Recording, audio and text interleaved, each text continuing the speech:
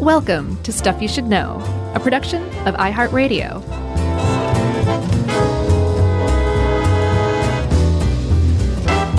Hey, and welcome to the podcast. I'm Josh Clark. There's Charles W. Chuck Bryant, and we can hear Jerry clear as a bell.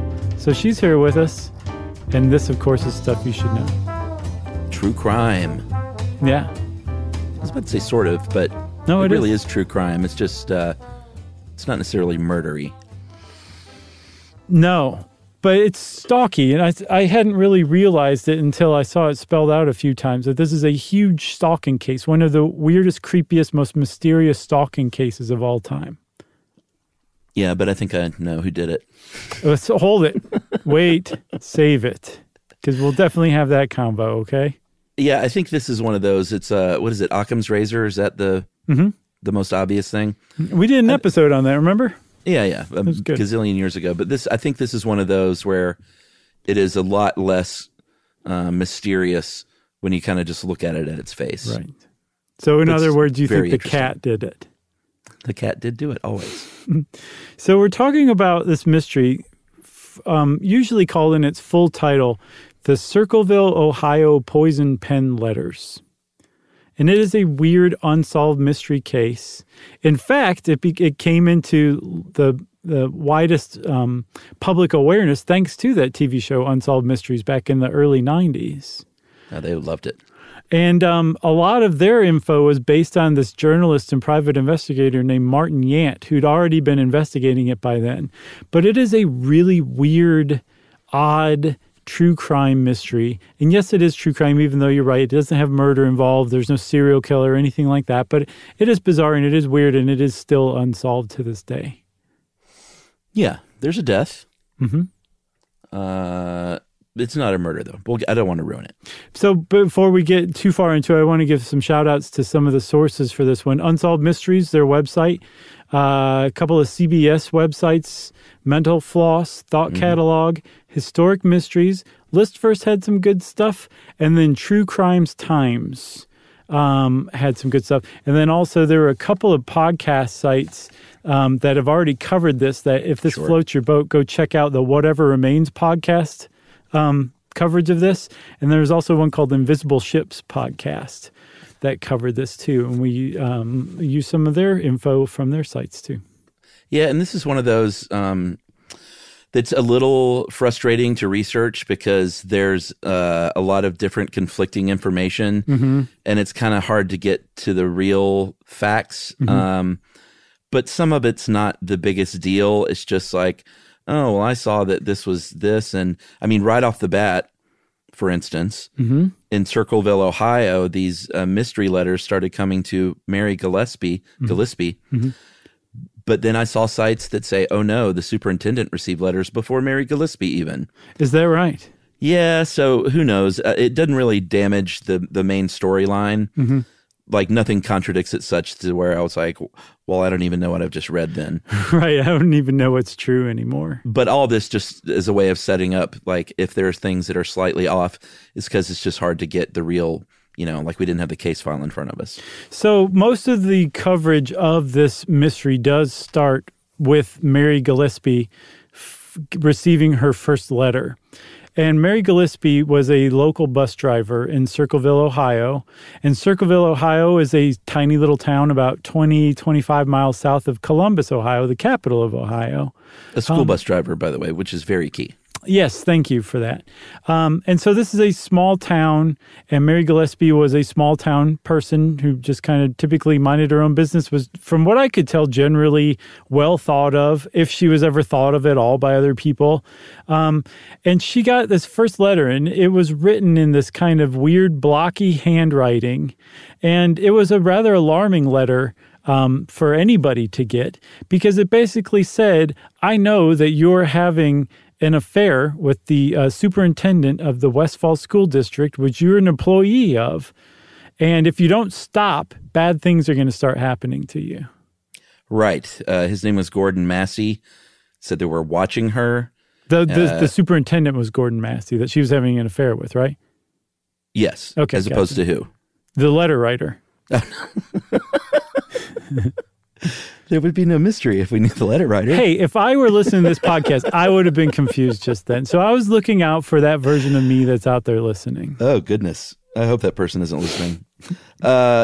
So they said that they were watching and quote, "This is no joke." So these letters start coming in. Almost all of them had that same blocky letter, meaning basically capital letters. Mm-hmm. Some did not, though, and we'll get into that a little bit more later. Mm-hmm. But the lion's share of them had this one kind of writing style that was very signature, clearly kind of written by the same person. Yeah. And so Mary, she hides these letters for a little while, obviously didn't even tell her husband at first, and then eventually says Ron, and there are a bunch of just normcore names in here, so it might get a little confusing with like the Rons and the Marys and the Pauls. Uh-huh. But she told her husband Ron, she said, "Listen, I've been getting these letters, and here's what they say. And the letters are saying that I need to tell the school board about this, mm-hmm. or they will out me, basically on, how you would out someone in the 70s, which is on the radio CB, by putting up billboards and signs. This would be your modern, like, social media threat, I guess." Yeah, I guess so. And so Ron said, well, I think Mary said, "Listen, I think I know these are coming from this other guy, David. He's another school bus driver, David Longberry, and he tried to come on to me, and I rebuffed him, and I think that's who's writing these."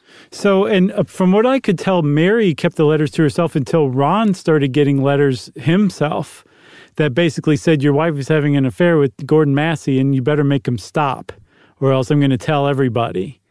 And so that's when she turned to Dave and was like, "Oh, yeah, I forgot to tell you about these letters and that I've been accused of having an affair. I'm totally not having an affair, though, but what are we going to do about these letters, huh?" So they loop in, as you would do, some family members. Mm-hmm. Ron's sister, Karen, who will become a key player, and her husband, Paul, Freshour was their last name, married last name. He would become a key player. He was a prison guard, and not just a little side factoid about him is the prison movie Brubaker with Robert Redford. Mm-hmm. He was in that movie. He was they filmed it nearby, and he was cast as an extra as a prison guard because he was a real prison guard. He was a real prison guard. And another fun fact about Paul Freshour is in the late 60s at the prison he was a guard at, it was overrun by an inmate riot, and he was held prisoner for like 30 hours by the inmates. Well, he was a natural for Brubaker then. He was. So by the time these letters started coming through, he was no longer a prison guard. He was a quality inspector at the local Anheuser-Busch bottling plant. But I took from the fact that he was a former prison guard that they wanted to get some muscle involved, and they went to him to ask him to write the letters. That was how I took it. Yeah, and he worked, and this kind of becomes key later on, he worked about 50 to 60 hours a week, mm-hmm. and had a pretty decent commute to and from. So the long and short of that is he was gone at work a lot of the time. Right. So Paul said, "Okay, of course, I'll help you guys out." And he sent a letter, at least one, to David Longberry, the other bus driver that had made advances on Mary and who they suspected was the writer of these letters, and said, "Hey, Buster, we know what you're doing. You better stop. If you don't, bad things are going to happen to you. So cool off." Essentially, I'm paraphrasing here in a 70s kind of way. And it seemed like it worked because for a few weeks, the letters that had been starting to come like hard and fast just dried up at first. Yeah, because he said, "Stop what you're doing because I'm about to ruin." Mm-hmm. Go on. What the image and the style that you're used to. That's right. And who wouldn't stop writing letters if received with that threat? Yeah, because they thought they had this anonymous letter writer, dead to rights, and he was going to be scared off now. Because ultimately, if it was this guy who, from like Ron Gillespie's point of view, what he was being told by his wife, that she wasn't having an affair. This guy was making this up because she had resisted his advances. If you tell somebody, "Look, stop, we know that you're doing this," of course they're going to stop. The jig is up. So they did think that had handled it, especially when those letters dried up for a few weeks. But not too long after that, they were rather dismayed because rather than just letters, now there were signs being posted around town that were saying essentially the same thing. Yeah, they were saying not only that, but they were saying that Gordon Massey superintendent, not letter writer, was involved romantically with the Gillespie's 12-year-old daughter, Tracy. Right. So, of course, Dad sees this. Ron starts driving around, tearing these signs down, before the break of dawn so no one would see these things. And this just sort of went on for a while. There were these letters that would come and go. I think about a little more than a year went by. And in August of 1977, Mary's like, I got to get out of here. I'm going to go to Florida with my sister-in-law, with your sister Karen, and a couple of other friends. Later on, people said that was a cover-up for maybe going down to meet Gordon Massey in Florida. But I don't think that's true. I think she went down with her friends. Oh, really? Yeah. Do you think that's true? I think we might have different people in mind on who did this. And okay. We'll get to that, though. Okay. That'll be the exciting reveal at the end. I can't wait, man. So it was Gordon Massey, the letter writer. Back at home, Ron answers the phone. It was a person claiming to be the letter writer on the other end. He said that he recognized the voice. He got mad. He got his gun and tells the kids, I'm going to take care of this problem once and for all. And a few hours later, Ron is dead. Dead. D-E-A-D. But he wasn't dead like from a stab wound or no one had broken his neck or anything like that. He was dead from a car accident. He had run into, I believe, a tree. He'd run off the road, driven about 30 feet at a high speed and run into a tree. It was the 70s, so he very well might not have even had a seatbelt installed in his car, but at the very least, he didn't have it on. Yeah, it was a pickup truck. He was half thrown from the cab, which is grisly. And he died at the site. Like, he wasn't pronounced dead at the hospital or on the way to the hospital. They pronounced him dead on the site. He was super dead of massive internal injuries. And so there were a couple of really fishy things about all this. Number one, the intersection where he died at, it was not far from his house. So he knew this intersection very well. The weather was fine. It was nighttime, but it wasn't like raining out or anything like that. And his gun was found to have had one round missing, and it had been fired. It wasn't just missing, like the gun had been fired and no shell casing was found. So in between the time that he stormed out of his house to apparently confront the letter writer and the time he was found dead, he had discharged his gun, and they had no idea at whom, where it was discharged, under what circumstances. They just knew that he had shot his gun once. Oh, so it was not a revolver. Not that I know of, because I've seen multiple places that they did not find a shell casing. So it sounds like it was an automatic or semi-automatic. All right. So that some people might say is fishy. The other thing that other people say is fishy, I don't find any of this fishy, by the way, is that he was, they ruled it a drunken driving accident.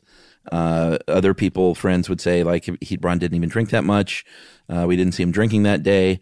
But you can't argue with science, and he had twice the legal limit of in his blood alcohol content. I don't think any of this is fishy. I think he drank up some courage to go confront someone and wrecked his car and died. Yeah. I mean, that's something that gets left out of this is like this was a really dark period in Ron Gillespie's life. Like, he was driving around for hours before work every day, finding these signs, at the very least looking for him if, like, he couldn't find him. Like, he didn't sleep very well. It makes a lot of sense that he would have taken up drinking when he was otherwise a teetotaler. He was being told by this person that his wife was having an affair, even though she swore that she wasn't. It was a bad time for him. So he had a really rough last year or so of his life, and then he died badly as well, too. It was not a good end for Ron Gillespie. And there was a bit of a scandal after that because apparently Paul Freshour said that he suspected it was foul play and that the sheriff on the case, basically the local law enforcement guy who would see this case through its entirety, was a guy named Dwight Radcliffe. He was the sheriff. And Paul Freshour claims that at first Sheriff Radcliffe agreed with him that it seemed like there was something fishy and that foul play might have been involved. But then after that, he suddenly changes his story, Sheriff Radcliffe does. And like you said, it gets ruled an accident, especially after the coroner comes back with a 0.16 blood alcohol content for Ron Gillespie. That's right. And Radcliffe said there was initially some kind of suspect that, and I know you did too, looked high and low I don't think it's literally ever been released, who Sheriff Radcliffe initially had in for questioning. But apparently this person even went so far as to take a polygraph test and got away with it. I don't know if it was one of the who knows? I don't know if it's any of the key suspects that we'll talk about later or not, and I don't think we'll ever know who that was. But there was a suspect, and that was sort of dismissed out of hand once the DUI alcohol reading came back and the polygraph test was passed. Yeah, the one person I saw floated as potentially who it was David Longberry, that bus driver. Well, that's who I figured. Yeah. But yeah, it's never been documented. I'm not even positive that it's documented that Sheriff Radcliffe actually did any of this, like a polygraph and all that stuff. Well, he said he did. So Ron is dead, Chuck. The Circleville letter writer has claimed a life. A human life has been snuffed out that otherwise probably wouldn't have been had the Circleville letter writer not started writing this terrible letter campaign. That's right. You want to take a break and pick back up afterward? Let's do it. Okay.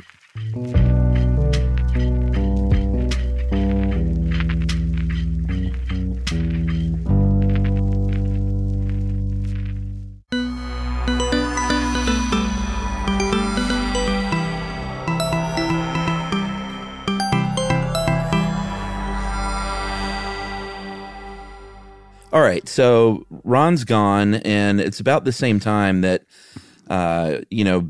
Karen and Paul are having a rough go of it as well. And the feeling I got was they didn't have a great marriage. It wasn't because of the Circleville stuff. But they began to divorce, and Karen had cheated on him. Karen is, she didn't get the house.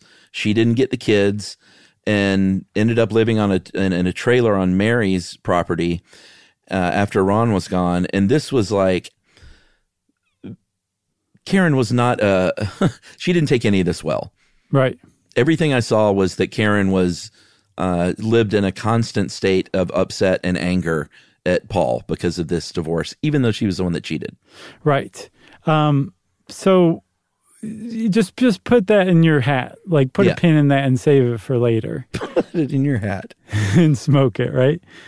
So one of the things that came out of this, this close contact where Karen was living on a trailer in Mary's property is that supposedly during this time, after Ron died, Mary admitted that she actually was having an affair with Gordon Massey. But, don't judge her too harshly yet, because it didn't start until after the letter writing campaign started. The letters were BS all along. You know what I think? What? I think she had an affair with him before and stopped and then started back up. Okay, that's possible. That's my feeling. I think she had an affair with him. Maybe it was off and on. Who knows? Maybe it was pretty much constant. And then at some point, Gordon Massey left his wife, or his wife left him. I got the impression his wife might have left him, and that Mary was not necessarily his only fling, his only mistress. And that after that, and after Ron died, she felt comfortable saying that they were having an affair, but it started after the letter writing campaign. That's my take on it. Well, supposedly the superintendent had, I don't know if it was verified or not, but was accused of having affairs with quite a few of the female bus drivers. Yeah, that's what I was saying. Yeah, not just Mary.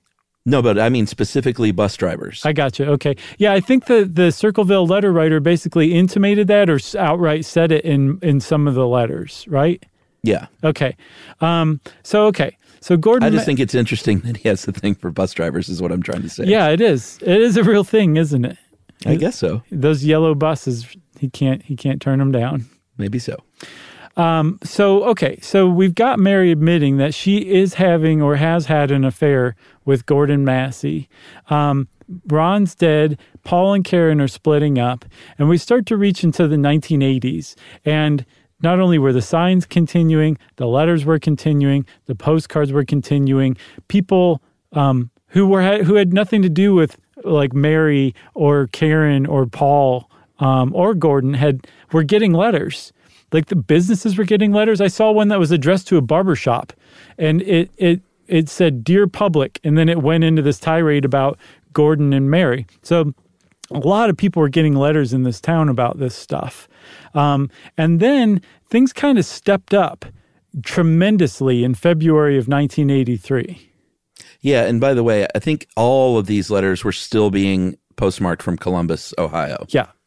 And that's kind of a key detail that that we can't overlook, is that they're all being mailed, and Columbus is what, like half hour away or so? Something like that, yeah. Okay. So like they weren't being mailed from that town. Right.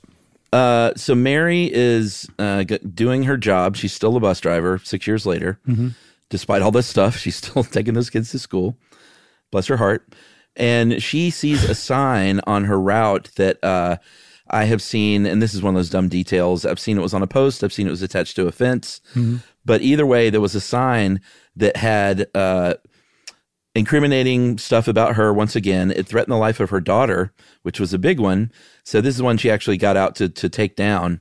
And she took down the whole thing because it was kind of an odd-looking setup. And what she realized when she got home was that it was a booby-trapped sign that had a gun, a .25 caliber handgun, in a little container that allegedly was supposed to go off if someone were to come by and kind of yank that sign down without much care. Yeah, like I think maybe some string was connected to the back of the sign and it went to the trigger maybe or something like that. But it was designed to elicit an angry response.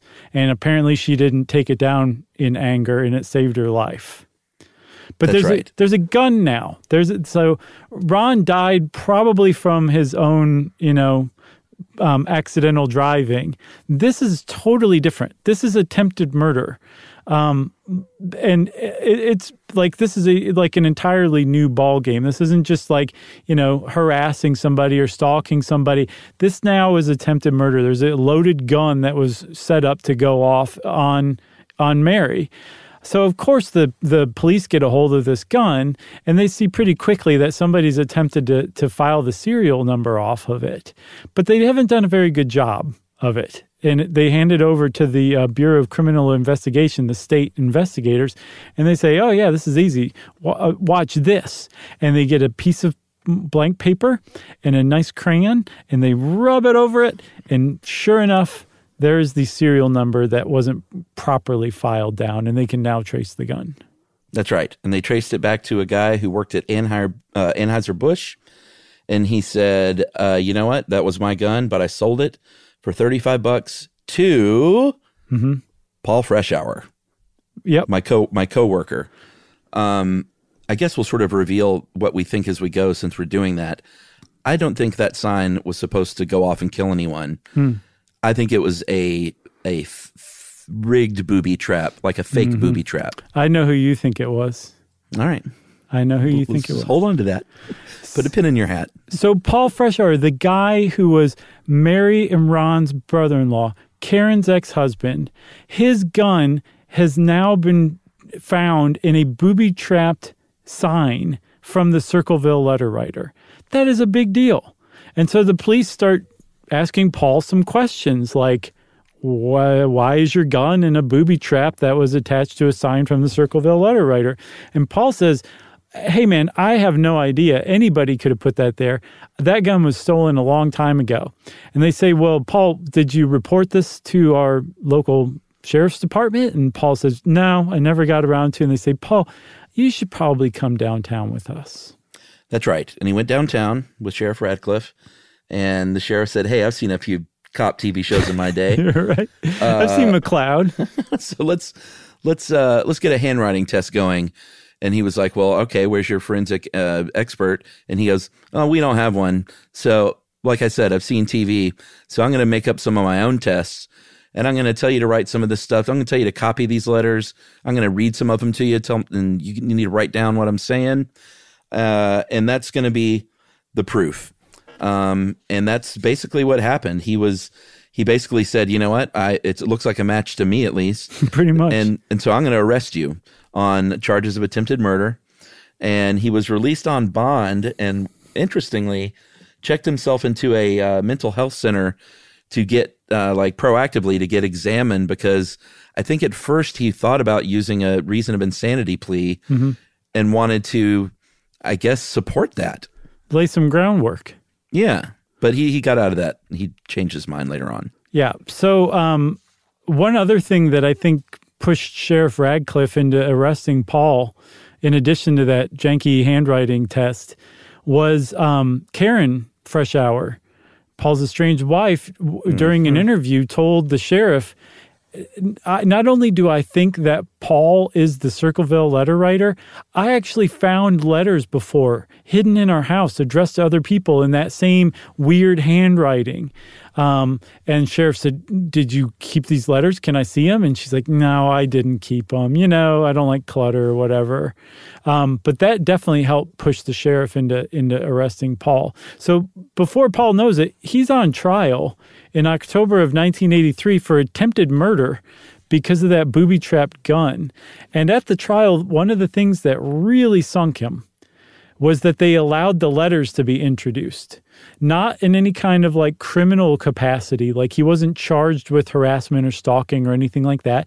They just basically used it to paint him as a weirdo and a harassing crackpot, and that the letters gave some sort of roundabout motive, or at least suggested that he was the person who booby-trapped that sign, because the letters were connected to the sign, were connected to the gun, were connected to Paul Freshour. And without the letters, it was just the gun and Paul Freshour. So it was a huge coup for the prosecutors to be able to introduce those letters. And then the handwriting analyst took over, right? Yeah, the handwriting analyst confirmed, two of them, that they at least believed. And, you know, I think we did a full episode on that, didn't we? Mm-hmm. On handwriting analysis, that he wrote those. The other bad thing that he had going against him was that he had taken the day off of work, the day that the booby-trapped sign was discovered. A little bit fishy for someone who works so much, or at the very least, if he was innocent, which I think, very bad luck for him that he had happened to take that day off of work. And, yeah, it is very coincidental, don't you think? Well, sure. Okay. You know, of course, you can't say it's not a coincidence. Right. But he either took the day off to do the booby trap, or it was just a bad coincidence. Wait. You just said you can't say it's coincidence. I'll tell you, I'm not. No. I said you have to say it's coincidence. Okay. Unless he did it. Okay, I got you. I see what you're saying. I don't think he did it. All right. I think there's a third alternative that we'll talk about later. All right. This is all building. I'm so excited, man. So he said in court, like, hey, listen, this sheriff gave me this test. He told me to copy the letters, and I just took that to mean to try and imitate the writing. Mm-hmm. And none of this was even above board. He's like, he's no letter writing expert. He shouldn't have been conducting this junk science test. Yeah. And here was some other interesting tidbit. Mary said that, hey, listen, another bus driver said that she went past that intersection where that sign was booby-trapped earlier that day. And there was a dude there who did not look like Paul at all. Mm-hmm. And there was an El Camino there, a yellow El Camino, and Paul doesn't drive that. And so, like, I don't think it's him because, look what's going on here. He's getting railroaded by the supposed handwriting and the fact that it was his gun, and that's really just circumstantial evidence. So not only was it fishy that there was a strange man spotted 20 minutes before Mary found this booby-trap sign at the very spot the booby-trap sign was put up, but also, Chuck, it turns out that if you see there was a suspect, a possible suspect, whose brother had a yellow El Camino, and that person turned out to be Karen Freshour. Yeah, I see. I saw other places it was not a brother. Oh, a boyfriend? I saw that too. Well, no, it was another relative who had the El Camino, because the brother would have been Roy's. I mean, I guess you could have two brothers, right? Yes, and a brother or a relative could have been a boyfriend too. We're talking about Central Ohio. What I think, and this is furthering my case here a little bit, is because this guy, I don't think we mentioned when the school bus went by, he apparently like turned around real quick and acted like he was peeing or something to not be identified. I think that was Karen's boyfriend driving her relative's El Camino. Oh, gotcha. Okay. I like where you're going with that, though. Throw him off the case or whatever. I gotcha. Sniff him off the case. Sniff him off the case. That's right. So that was never introduced, right?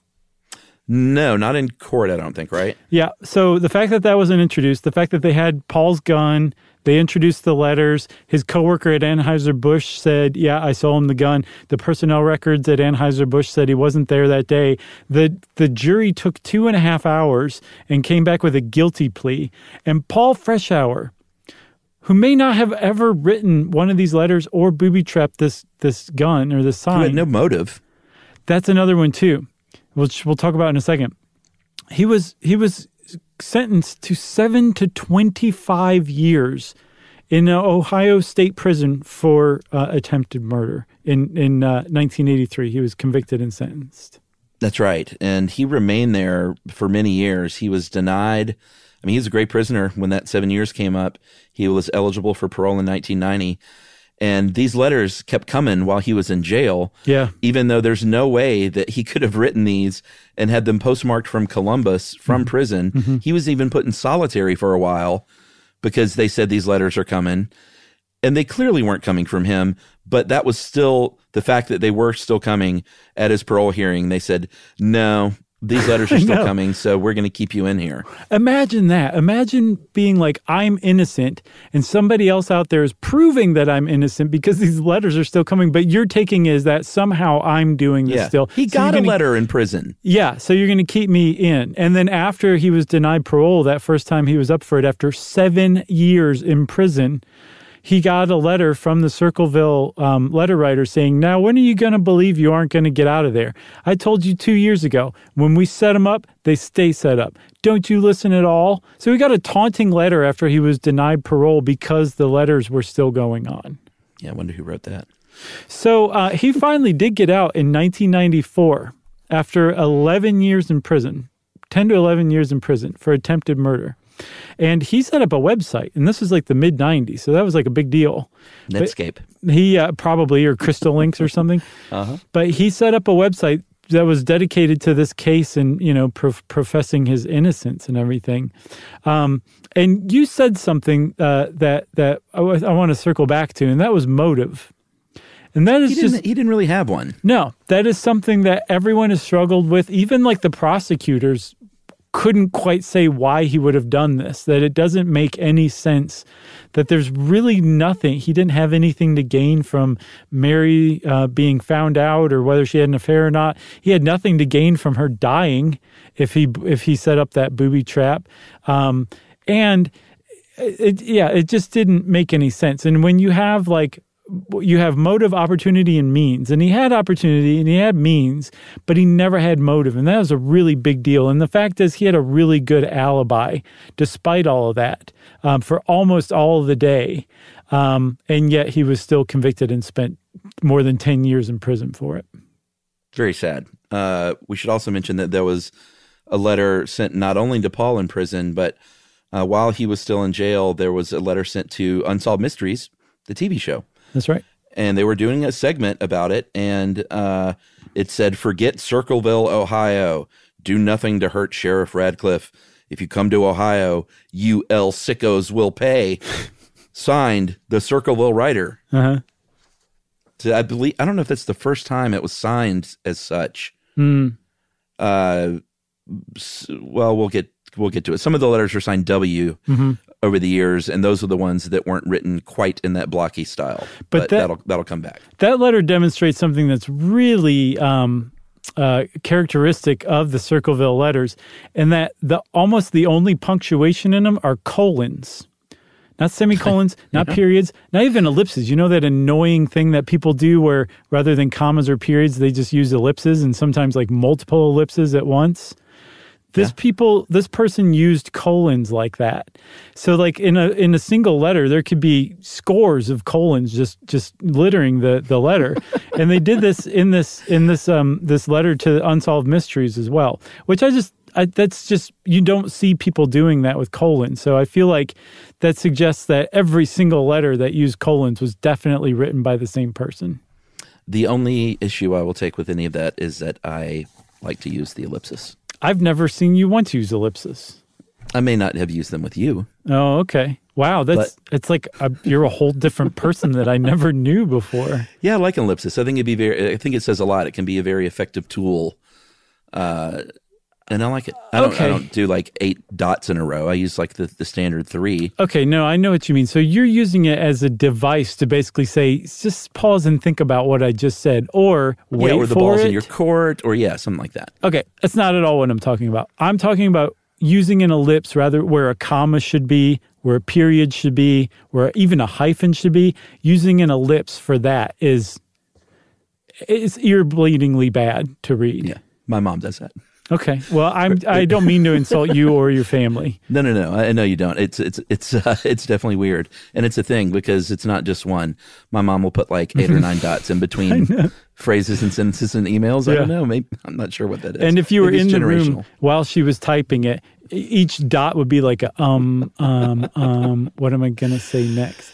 All right. Well, let's take our final break here. Okay. And we will talk a little bit more about these darn letters right after this.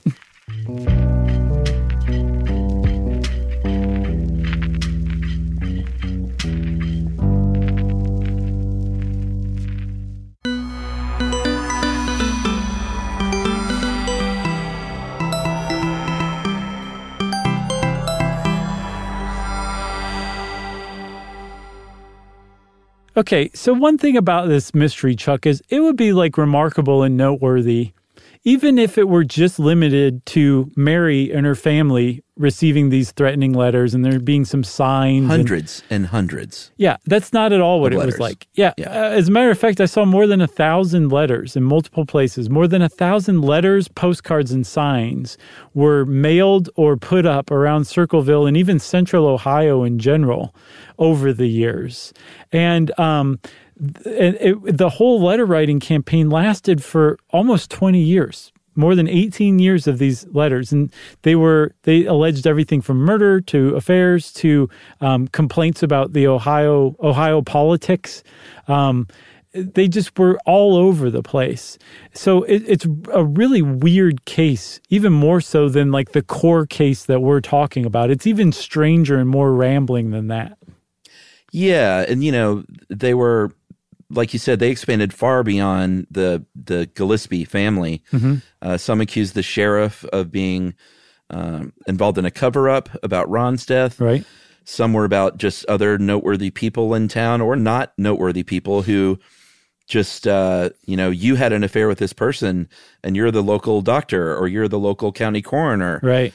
You've been abusing children. And the weird thing is a lot of this stuff was actually true. Right.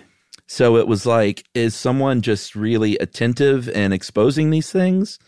Like, what's going on there? Yeah, and I think the town lived in a bit of a state of fear that, like, they were going to get targeted next and all of their worst secrets were going to come out. Because, like you said, the county coroner, a guy named Dr. Ray Carroll, he apparently had previously been accused of inappropriate contact with children. And in a letter, right? No, in general. Oh, okay. But most people didn't know about this. It was like a secret from his past. And this letter writer brought this up. Years later, he actually, I think he may have lost his medical license. The state medical board charged him with 8 counts of gross immorality, including stuff that involved children, in 1993. So this letter writer seemed to be correct about that. There's another one that they were never proven correct about that was just maybe the most scandalous accusation they ever made, and it was directed at the prosecutor in Paul Freshour's case, a guy named Roger Klein. Yeah, they said that, I know you killed that woman who was pregnant. She was a school teacher, and I'm going to dig up their body and mail the bones to the cops unless you admit it. And I think this was never sort of went anywhere, right? It was just one of those accusations. No, and Roger Klein ended up continuing along the career path up to being an appeals court judge when he retired a few years back. But the accusation was that he was having an affair with a school teacher, got her pregnant, and then killed her and, by proxy, their unborn child. There was a school teacher named Vicky Koch who was murdered and whose murder was never solved. And I've seen in a couple places that Roger Klein was proven to have had an affair with her, but I could not find that like roundly proven. The upshot of all of this is this was exposed in one of the letters. So the coroner in Ron Gillespie's death is exposed in a letter and targeted. Roger Klein, the prosecutor in Paul Freshour's case, gets a letter of his own and he's targeted. So it wasn't just Mary and her affair with Gordon Massey that was the full subject of these letters. Other people were targeted as well. That's right. So there's a couple of more people we should mention, I guess, before we get to our final verdicts. Mm-hmm. And they were both children of key players. One was William Massey. This is Superintendent Massey's son. He was, I mentioned some of those earlier letters were written in a kind of different style of handwriting, and they were signed with a W. Some people say it could have been William Massey writing these and actually signing them. He was a I think high school student at the time. Mm-hmm. Teenager. Yeah. And so just throwing that out there. And then there is Mark Freshour, who was Karen and Sue's son, who went with, the dad got custody. So I'm not sure what kind of say they had, but I know that Mark did not go see his dad in prison one time, right, and generally is sort of believed to have been on mom's side through all this. Yeah. So I'm glad you lined those up because like a Agatha Christie book, we're just basically introducing characters who are now suspects at the very end of this whole thing. Yeah. And interestingly, Mark in September 2002 was found dead from a self-inflicted gunshot wound, right, floating in a river. So some people say that this was guilt because he was a part of this thing. His mom, Karen, said no, he had been battling depression, nothing to see here. So let's talk about that person that brings up then. That is related, Mark Freshour, having to do with the case against his father. Is everyone says that if he did this, it was at the behest of his mother, Karen, Paul's ex-wife, and that it was Karen who was actually the Circleville letter writer, and who basically used this whole campaign to set her ex-husband Paul up, right? Well, what do you think? Are you getting into what you think? No, I'm just going over one of the suspects. Okay. What do you think? Well, here's what I think. If that's where we are. Sure. All right. I mean, we have other suspects to talk about, but sure. Well, it'll all come out in this. Okay. And I think that the original letter was sent, in fact, by David Longberry, the bus driver who Mary Gillespie refuted. Mm-hmm. And I think he got jealous. I think he wrote quite a few of those first letters because they are all about other bus drivers and they are all about the school system. And it's a lot of inside baseball knowledge. Okay. He wrote the first one. Okay.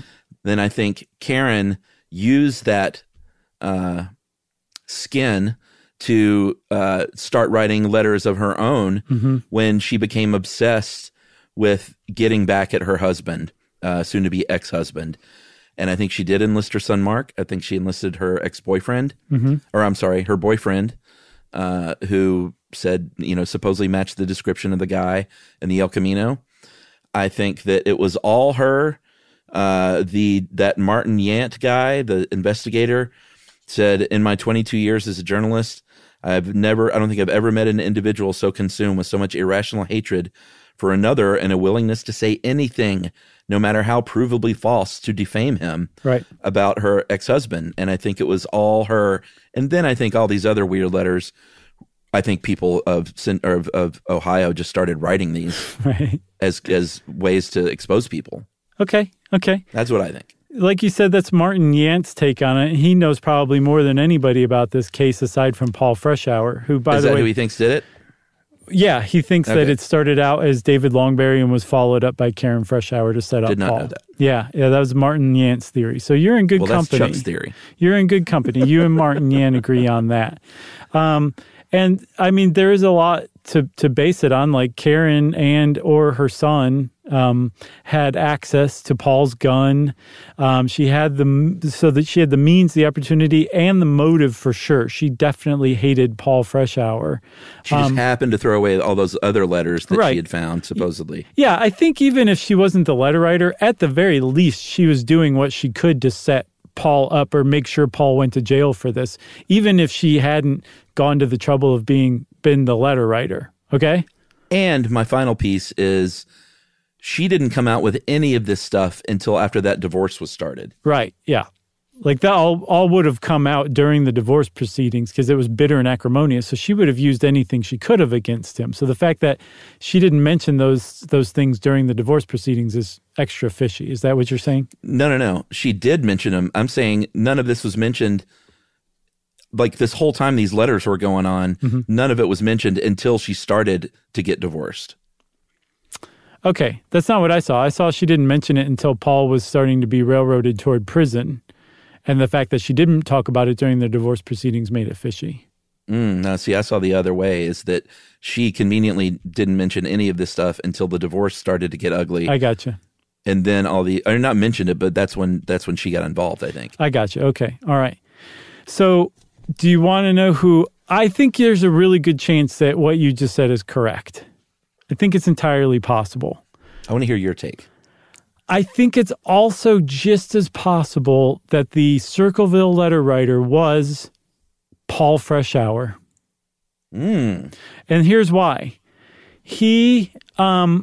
I saw that a motive for him to write these initial letters, someone's floated, I don't remember who, that he was loyal to his wife at the time. And that his wife was the sister of Ron, who was being hurt by his wife, Mary, having an affair. So it's possible, whether it was his own idea or with Karen, he would have written these letters as a weird roundabout way to get her to stop having this affair. Okay? So that it is possible he did have motive. And then from that point on, he possibly had motive to keep it up, as a way of grinding an axe. He accused Sheriff Radcliffe of covering up Ron's death. The Circleville letter writer accused the sheriff of covering up Ron's death. The prosecutor in the case got his own letter. The guy who prosecuted Paul Freshour got his own super scandalous letter. The coroner who ruled it was an accident in Ron Gillespie's death got a super scandalous letter. These people were people that Paul Freshour would have had a problem with, and no one else. None of the other suspects would have had a problem with. So it's also, apparently there was a letter, a handwriting analyst who was on a 2021 episode of 48 Hours who said these were written by one person, and that person was Paul Freshour based on his handwriting. And apparently the Whatever Remains podcast turned up. Apparently somebody got fingerprints off of some of the letters that were sent while Paul was in prison, and they had Paul's fingerprints on them. So there's a lot of stuff that incriminates Paul as well. It's entirely possible it was him. And the last thing is the moment he got out of prison, right around the time he got out of prison, the letters just stopped altogether. Yeah, I don't know what that means, though. Yeah, I mean, a lot of it's up for subjective interpretation. I think it's either multiple people, mainly David Longberry and Karen, or it was all Paul. That's my take. Well, I mean, who else could it have been? It could have been Gordon Massey, obviously. Okay, right, the original guy. Yeah. You got anything else? I got nothing else. Well, if you like this, there's a little bit more to this case, so there's probably a rabbit hole for you to jump down. Go search it on the internet. And listen to those other podcasts, Whatever Remains and Invisible Ships, and see what you think about theirs, too. And since I said that, it's time for listener mail. Or get on Reddit, man. Sometimes, I'm not on Reddit hardly at all, but sometimes stuff like this is a lot of fun. Because you get to see all these different people's takes and opinions. Yeah. I saw this one guy who literally read the entire 160-something page thing that Paul had put out in the early 90s. Right. It's like, man, you got more time than I do. Yeah, it's really detailed. I was looking through, and it is. Yeah, I didn't make it through the whole thing. But if you're into that, go to their Unresolved Mysteries subreddit. That will be up your alley. All right, I'm going to call this Flannan Isles Wave Explained. Yeah. This is from Allison from Toronto, but I have to say that we got so many letters that said basically the same thing. Almost immediately after that episode came out. That I think it's probably what happened. And it seems pretty plausible to me. Hey guys, love the podcast. You're the best. With regard to Flannan Isles mystery, I'd like to share how I envision it. How about this? The box on the crane's banging around. The two keepers don their weather gear and set off to secure it. The other stays behind. And from the elevated vantage point of the lighthouse, maybe while scanning the horizon with binoculars, who knows, He spots that rogue wave coming toward the island, and in an attempt to warn and save his friends, bolts from the lighthouse without weather gear, maybe even knocks over that chair, only to be swept away with his friends in an attempt to save them. One wave, all three gone. I think he saw it coming and thought he had enough time to save them all. That is from Allison from Toronto, and many, many other people who said basically the exact same thing. Mm-hmm. And it sounds pretty good to me. It really does. It's super plausible, and it didn't dawn on me at all that that's a possibility. One wave or another, wave. It's going to get you. Sometimes when you're sitting here in front of the microphone, you don't have time to ruminate. No, like you people do at home. No, the people want. That's our defense. They want some more jokes. They want some more pithy insights. You know. Yeah, they want another piece of us. Yeah. But thank you. I mean, without the rest of everybody, we would be incomplete. So everybody else completes us, right, Chuck? That's right. If you want to send us an email that completes us, we would appreciate that. You can send it to us at stuffpodcast. Wait, hold on, Chuck. Who was that wrote in? Allison from Toronto. Thank you, Allison from Toronto, and everybody else who wrote in too. You can send your email to stuffpodcast@iheartradio.com. Stuff You Should Know is a production of iHeartRadio. For more podcasts from iHeartRadio, visit the iHeartRadio app, Apple Podcasts, or wherever you listen to your favorite shows.